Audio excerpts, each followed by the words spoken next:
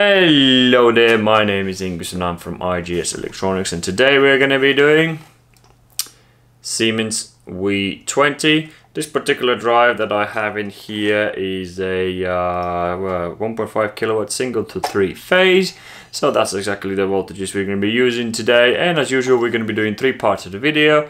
First part, we're going to be decommissioning the drive and editing all the information from the motor, doing the auto tune and having a look at how the menu works and things like that.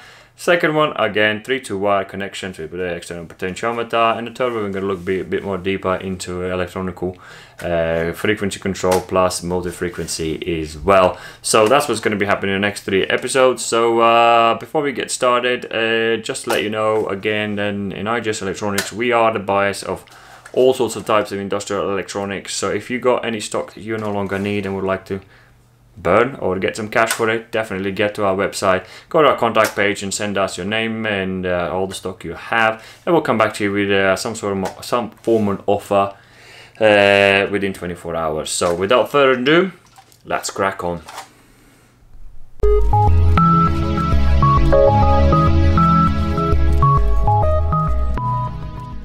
Alrighty, my old friends, the first thing we're going to do, as always, we're going to quickly have a look at the wiring and things like that. So the power goes from the top, single phase going inside the top, and the motor that comes down the bottom, and then the earth down there as well. And then in the front in here you see the digital inputs and outputs, and analog input. There's an analog input outputs down here, digital inputs in here, and there's digital outputs. I think one group is for transistors, this one's transistor digital outputs, and these are relay digital outputs. So basically that would pretty much explain what those little terminals down there. And regarding the display, so it's actually quite straightforward to get your head around the manual. Is by just clicking M, you are entering just the parameter setups, things like that. So that's how you get the parameters. To get out of the thing and you want to get back to the normal home screen, just hold M again, and it will take you back to the home screen. And to enter the setup menu, which more often you are gonna, this is the sort of what you have to do for the commissioning. Hold M for couple of seconds and it will take you straight to the P100. So this is going to be your first parameter, which you are going to have to be edit. And by going into the actual parameter itself, you just click OK for it and then press OK, and then it comes back out of it. And also use these dials to go up and down. And this red and the blue button is obviously, that's for starting and stopping the drive when you are basically in a local run, which you are going to be using today. And by clicking the M again, actually just take you back out again. So by clicking main, so it does its business. So by going back in it again, so and then you click M again, it's going to start run you through some sort of different groups, the sort of a preset groups that Siemens has done. The first one they have done is added into this is a connection macro selection, which it says it sets macros required for standard wiring arrangement. So Siemens has entered, which I'm going to show in the next video. Siemens has created CN groups in here. How many groups it's got? It's got 11 groups where they actually preset everything for you. So depending on what group you go into, you sort of preset everything for you, and so you look at the diagram, you just wire it in, you're pretty much good to go. All the parameters be set in. That's after the commissioning. Once you've done the commissioning, you can select this group, which I'll show you again in the next video, what each group do and how to go through them. And another point I want to point out, you can only select, once you commission the drive and you select what group you're going to be CN group, the macro group your selection you're going to choose, you only can choose it once. And if you want to do it again, you have to do the factory reset, which you're going to be doing in a minute. So the only one way to go to the next group is you have to do the factory reset and then go for the group and then press OK, and it will go into that group, which you're not going to do it today. Actually, might as well. So now he's gone to the 001 group, and if you see down here, if I can try to do it again, it's not going to be doing anything anymore because it is in those groups. And if I want to try to operate those groups will not be activated anymore. So I will have to, if I want to go to change the groups now again, so if I click that one, and it sort of says I'm going back to CM, but it really hasn't. So it's pretty much telling you now you have to, even the manual says you have to reset the drive, which you're going to show you in a minute. And sort of, it's not a big deal of a problem and things like that. You only need to enter about 6 or 7 parameters to set yourself up and get you going. But just to point out, if you do want to go for the different group and things like that, this is the way you do it. And I'll show you next video how what those groups do. We're not going to go through all of them, but we're going to go pretty much through some of them. And because I've done that, so and the next one, if you click on it, is what they call the AP group, which is called application macro selection, where you can set macros required for certain common applications. And then the next one, oh no, that one. The next one in here is it starts at a P1080. It's the common parameter selection, where you can set parameters required for inverter performance optimization. So within in printing one macro in, you'll be able to set in that macro group these parameters to optimize your drive if you wish to do so. So that's pretty much how that works. And basically to come out of it again, and you will return back. As you can see, I'm already in a different macro group. I'm no longer from the front screen, so he's displaying some sort of weirdness. So what we're going to do next is we're going to reset the drive, and pretty much going to start it again, and then pretty much work from the local run. Before we get started, I quickly show you a couple more things that I forgot to show you. In case you want the drive, let's say, is in remote mode. As you can see, I can't start and stop drive because it's in a remote mode, but you do want it from remote for local mode and things like that. You can do by pressing a M and OK together. It will show you a little hand down there, and now you're sort of in a local mode, so you are able to start the drive, which I'm not going to do because my drive is not set up yet. And if you wanted to enter the jog mode, you do it again, and a little hand in there, you can see it's flashing, and it shows you your jog is going to be on 5 frequency. That's what he's going to be doing pretty much. That's how you jump from place to place, from remote to local to jog and back to remote.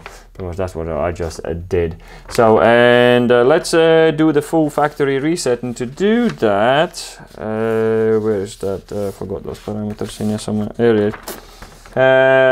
Click M, go to parameter, come on, parameter 10, select 10, move that to 30, okay. The next one will pop up straight away. It will show you, oh, okay, you just did that, I want you to do this as well. So for that one, just press OK and change that to 1, and press OK, and it will do its business. It's just all the 8, when it shows you all the 8s and things like that, it means it's done that. And by clicking, press the red one, and that's it. The whole shabam now has been reset to what factory has been preset inside it. So that's how we do the factory reset. To drive up, we will go straight to, again, hold M for 2 seconds. You'll jump straight to 100. Once you jump straight to P100, you know you're in the setup mode. So let's change that one. In the first one, it sort of tells you what frequency you're, which country, where the country's frequency, what it is you're running the drive with. And in the UK, we are running a 50 Hertz. So, and that is under number 0, which is okay. The next one, 304 watt voltage, is a single phase. You're running 230 volts. That is okay. So 305 is rated motor current. It's okay. Remember, all this data you should be able to read out of your motor data plate. So my one is 1.98, so let's get all the way down to 1.98. Oh, here we go, 1.98. Press OK, that one. 307 is motor rated power, which in my case is 0.37. Oh. And the next one is 308, and 308 is rated motor power factor. Again, it's like a little cost sign. Not sure you can see it down there. My one is 0.7. He needs this data to understand the motor better. So he does his business after that. I'll show you in a minute the auto tune, or whatever the Siemens is calling it. And that's done. And the next one we're going to do a 3E10, which is a motor rated frequency, which is a 50 Hertz, and that should be there already. Yep. So that's there. The next one is a 311, which is motor rated speed. My one, I would do exactly what the motor data plate says. And my one is 3800, 1380. And the next one is a P190. In many cases, many drives, that would be called as a sort of auto tuning, but I don't know what Siemens is calling it different. It's called the identification with all parameters in standstill. So because it's in standstill, I think that could be in a non-loaded mode and loaded mode. So by doing that, I can change that to 2. Press OK. Little exclamation mark jumps up. Leave the menu. There we go. Saves all the parameters. You're jumping up with the error. As you can see down there. And we click start. And he's doing his business, pretty much checking everything, making sure everything is good, happy with all the parameters we entered, and he's doing his tuning. So we have to wait till he finishes that. Once he finishes that, all the exclamation mark and all the errors should disappear. Here we go. We start closing it down. And come on. There we go. And that's how we commission the drive, and drive is pretty much ready to go. Before you get the motor started up and things like that, I am going to go for the connection macro CN001 purely because I show you on the screen. As you can see down there, this is my first group I'm going to go into. And that pretty much says the BOP as the only source of control. Pretty much that's what the CN001 does. Be aware, you don't have to go in the CN group and you can select your macros and things like that. You can still do everything that used to MicroMaster used to do. You can still set up all the parameters, everything the way you want it, from just entering the parameters yourself. It's just Siemens has done has a pretty good addition, but helps you out pretty much to get the drive going quickly and get all the parameters in quickly and segregate in the most common groups out there. So I think it's a pretty cool addition. So that's what we're pretty much going to do. So what we're going to do, go in here, click again, select the CN01, press OK. Now I'm in that group. He loads it, so that's pretty much good to go. And the next thing I want to quickly show you, and it's going to be in a manual, which is good. By the way, all the manuals and related videos are going to be in the description below. So in the manual below, which you're going to see in the description, on the page 78, where you can see where there's parameter P1080, so it's called the setting common parameters. In there, if on page 78, you can pretty much see what they are. And the one I want to change is my acceleration and the acceleration time, which is 120. I'm going to change that one to 1 second. Why not? That's my acceleration. Come on, go down. Ooh. Okay, and I'm going to do the same for the acceleration. I just don't like when the peak motor goes up too long. For the free run, it's fine. Your acceleration to acceleration, as always, it depends on your application. So what you're using, I do that. So I exit that one, and then you can what you can do as well is and then on page 79. You can find all the quick commissioning through the parameter menu. So where you can see all the parameters a bit more broke down in understanding a bit better. And you can see those. Let's get back out of it. You can see those parameters when you enter. Oh, forgot. By pressing OK, you can select what you want to watch. Pretty much hertz, volts, amps. I don't even know what that is. I don't know what that is.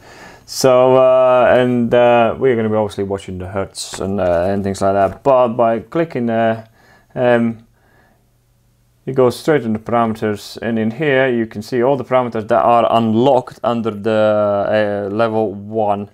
So user access level is 1, I presume, yeah. So, and this shows you all the ones you can play with. So that's that. So, and from that on, you can actually change your in here as well. In this parameters, you can change all your, pretty much all the parameters. Really, it's just that once you unlock it to really work around it. So I am in this this group. Most of the parameters will all be set up and ready to go. So all you're left to do is by pressing start. As we can see, the motor is running, and your frequency can be changed by buttons up here. Come on, get up there.